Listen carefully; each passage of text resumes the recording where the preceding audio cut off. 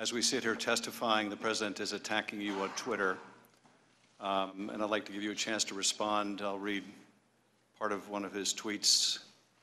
Everywhere Marie Yovanovitch went turned bad. She started off in Somalia. How did that go? He goes on to say, later in the tweet, is a U.S. president's absolute right to appoint ambassadors. First of all, Ambassador Yovanovitch, the Senate has a chance to confirm or deny an ambassador, do they not? Yes, advise and consent. But would you like to respond to the President's attack that everywhere you went turned bad? Well, I don't think I have such powers, not in Mogadishu, Somalia, and not in other places. I actually think that where I've served over the years, I and others have demonstrably made things better, for the U.S. as well as for the countries that I've served in. Ukraine, for example, where there are huge challenges, including, on the issue that we're discussing today of corruption. Huge challenges, but they've made a lot of progress since 2014, including in the years that I was there. And I think in part, the Ukrainian people get the most credit for that, but a part of that credit goes to the work of the United States and to me as the ambassador in Ukraine. Ambassador, you've shown the courage to come forward today and testify. Notwithstanding the fact you were urged by the White House or State Department not to, notwithstanding the fact that, as you testified earlier, the President implicitly threatened you in that call record, and now the President in real time is attacking you. What effect do you think that has on other witnesses' willingness to come forward and expose wrongdoing? Well, it's very intimidating. It's designed to intimidate, is it not?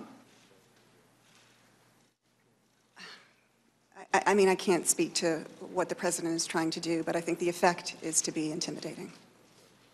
Well, I want to let you know, Ambassador, that some of us here take witness intimidation very, very seriously. What we saw today is it wasn't enough that Ambassador Yovanovitch was smeared, it wasn't enough that she was attacked, it wasn't enough that she was recalled for no reason, at least no good reason, but we saw today witness intimidation in real time by the President of the United States. Once again going after this dedicated and respected career public servant in an effort to not only chill her, but to chill others who may come forward. We take this kind of witness intimidation and obstruction of inquiry very seriously. Do you think that's impeachable? I know, Ms. Stefanik, you had a few quick questions for the ambassador. I'll yield to you, Ms. Stefanik. Thank you, Mr. Nunes. Ambassador Yovanovitch, thank you for being here today. The gentlewoman will suspend. What is the interruption for this time? It is our time. The gentlewoman will suspend. You're not recognized. Mr. Nunes, you are minority counsel. I just recognized. Under the House Resolution 660, you're not allowed to yield time except to minority counsel. The ranking member yielded time to another member of Congress. No, that is not accurate. You're gagging the young lady from New York? Ambassador Yovanovitch, I want to thank you for being here today. The gentlewoman will suspend. You're not recognized. This is the 5th time you have interrupted members of Congress, duly elected members of Congress. The gentlewoman will suspend. Mr. Chair, we control the time. It's been customary of this committee that whoever controls the time can yield to whoever they wish. If we have members of Congress that have a few questions, it seems appropriate that we be able to let Ms. Stefanik ask her questions. Mr. Nunes, you or minority counsel recognized. Frankly, you're the best of this nation. And I cannot think of anybody else I would rather have representing us in a foreign capital than you. My colleagues have gone to a great deal of effort to better understand the facts surrounding your removal. I think the facts are pretty clear. There was a smear campaign, and it was orchestrated by a corrupt Ukrainian prosecutor, the president's attorney, the president's son, and even some of the president's allies at his favorite TV station. So that campaign led to your removal, despite 33 years of outstanding service, progressive responsibility, and awards. And so I kind of sit here with a mix of emotions. On the one hand, there's some pride and gratitude for all your outstanding service, and on the other hand, I'm angry, like my friend from Connecticut. In fact, I'm very angry about how it is the most powerful person on the face of the earth would remove you from office after your stellar service and somehow feel compelled to characterize you as bad news and then to ominously threaten that you're going to go through some things. So I am angry, but I'm not surprised. After all, as was suggested earlier, he said the whistleblower may have committed treason, a crime punishable by death, even though the whistleblower strictly adhered to the letter of the law as independently attested to by both the Trump-appointed Inspector General and the acting DNI.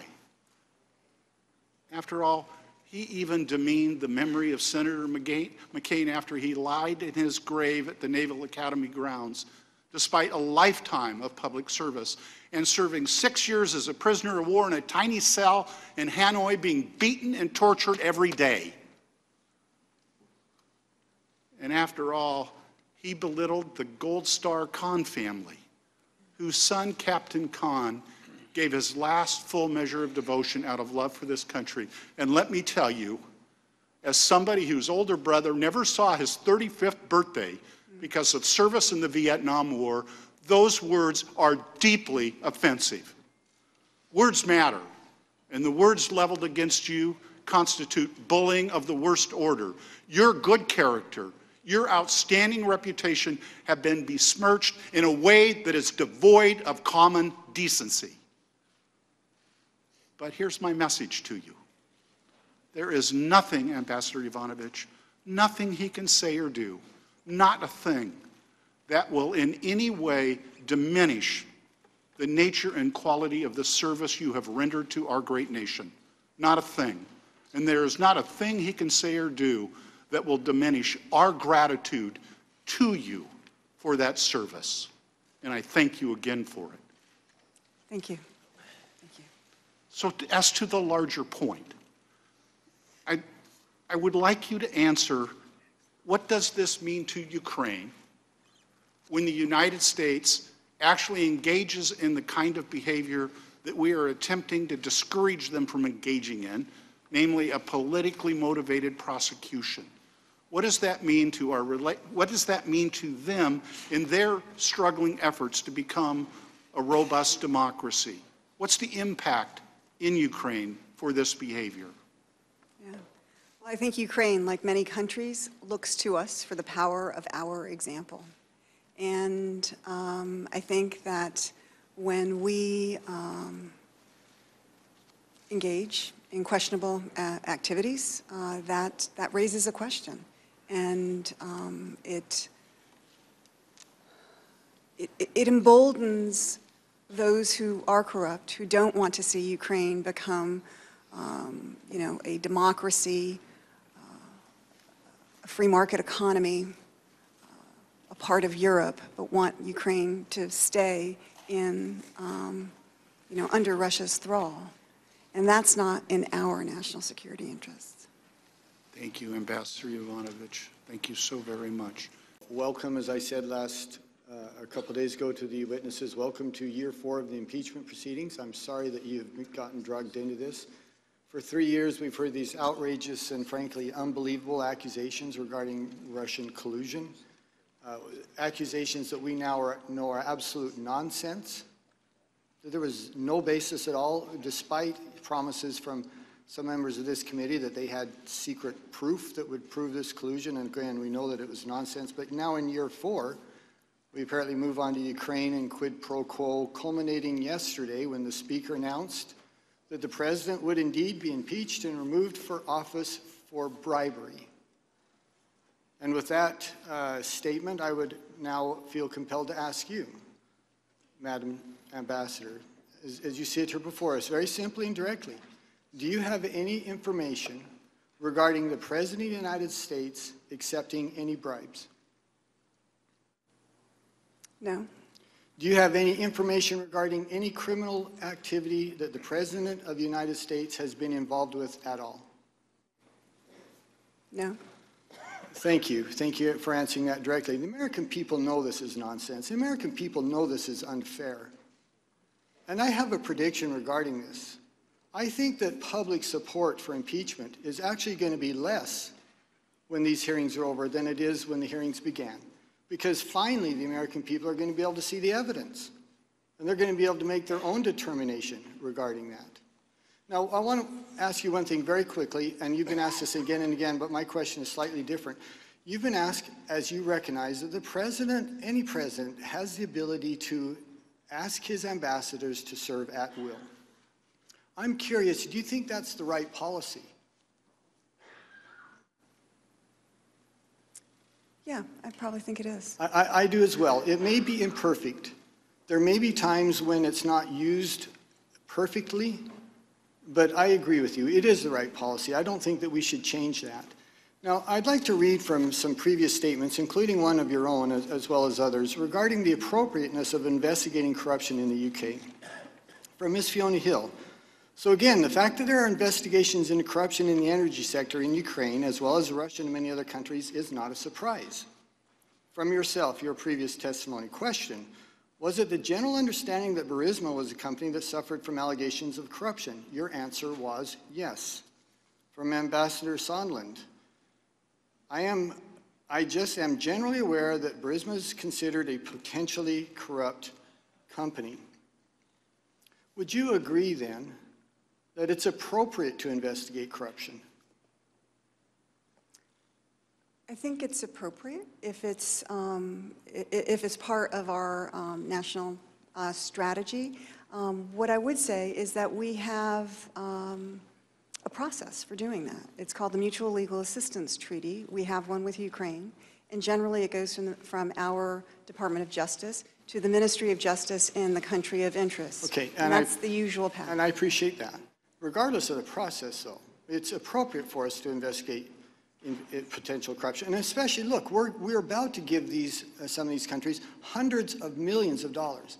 That the U.S. taxpayer said, here's $1 of mine, go ahead and give it to this other country. But please only do it if you know it's not going to be used for corrupt purposes or against our national interest. And I'll conclude with this, because I promised my friend, Mr. Jordan, I would save him a little bit of time. We mentioned earlier that the Vice President, when he went to the Ukraine and called for the specific firing of a specific prosecutor, that he was, as they say, completing official U.S. policy. But the interesting thing is this. The Vice President had exactly 2 countries that were his responsibility at that time, China and the Ukraine. And he has bragged and been very proud of his influence in the previous administration. He says again and again that the Obama administration listened to him, so it doesn't surprise me that they would be fulfilling a policy that this Vice President certainly helped to formulate. Today we've seen you as this former ambassador, this 33-year veteran of the Foreign Service, but I want to know about you personally and how this has affected you personally and your family. Yeah. It's been a difficult time. I mean, I'm a private person. I don't want to put all that out there, but it's been a very, very difficult time because the president does have the right to have his own or her own ambassador in every country in the world. But does the president have the right to actually malign people's character? I mean, it may not be against any law, but I would think that it would be against decorum and decency. I mean, there's a question as to why the kind of campaign to get me out of Ukraine happened. Because all the president has to do is say he wants a different ambassador. And in my line of work, perhaps in your line of work as well, all we have is our reputation. And so this has been a very painful period. I'm asking... Time of the gentleman has expired, but I'll allow you to repeat the question. Thank you, Mr. Chairman. I'm asking, maybe we can kind of see why the president was a little concerned when you have the highest-ranking officials in the government, the ambassador criticizing him, parliamentary member Lashchenko criticizing him, when you have Avakov, the guy who first told you about Giuliani, criticizing him. all this going on, and when you couple that with the concerns he has about corruption, the concerns he has about Europe not doing enough, the concerns he has about reluctance to send in the hard-earned tax dollars to any country, Jordan, frankly. I have indulged you with extra time, but I appreciate my it. indulgence is wearing out. I appreciate it. There is a question Our, here, right? our indulgence wore out with you a long time ago, Mr. Chairman. Well, I'll tell you that. I'm about to gavel you down, so if you have a question, I suggest you I'm asking her, do you think there's maybe a reason that this was, that President Trump's concern was justified? You know, I can't speak for the president on this, but what I would say is you've listed a number of actions. I think from my point of view, that doesn't create a Ukrainian government strategy to interfere in our election. I didn't say that. Mr. Jordan, please allow the ambassador to answer the question. So I would just say that, you know, U.S. politicians will often criticize policies of foreign counterparts, even perhaps during their elections. You know, this happens in politics, and I think that it doesn't necessarily constitute interference. Would you ever write an op-ed Jordan, your time has critical of a expired. presidential candidate in Ukraine? Jordan, your time has expired. Mr. Welch, you're recognized. Thank you. I will just emphasize once again about the importance of your testimony. Mr. Kent and Ambassador Taylor gave us the broad outlines of this story. This is a story about an effort to coerce, condition, or bribe a foreign country into doing the dirty work of the president, investigations of his political rival, by conditioning U.S. taxpayer money, by conditioning a meeting that President Zelensky desperately wanted and needed to establish that relationship with the most powerful patron of Ukraine, the United States of America. The fact that they failed in this solicitation of bribery doesn't make it any less bribery, doesn't make it any less immoral or corrupt. It just means it was unsuccessful. And to that we owe other dedicated public servants who blew the whistle. Had they not blown the whistle, we wouldn't be here. And I think it is appalling that my colleagues continue to want to out this whistleblower so that he or she can be punished by this president.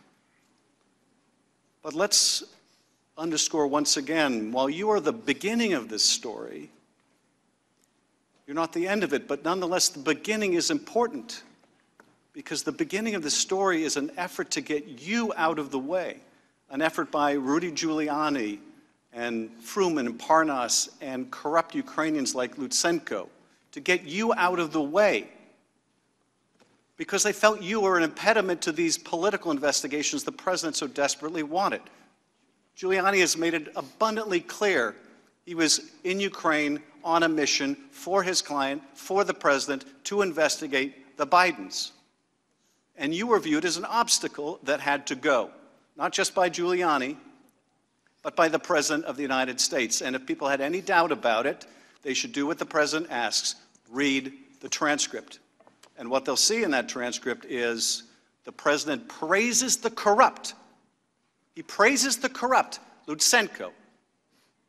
He condemns the just, you. And then he asks for an investigation of the Bidens. There is no camouflaging that corrupt intent. We are adjourned. Mr. Speaker, I'll speak on condition. Please allow the witness to leave. Mr. Chairman, you disparaged those members on this side of the aisle. We should have a chance to respond to your disparaging remarks. Mr. Chairman, I demand or speak. Mr. Chairman. Mr. Chairman. Mr. Chairman.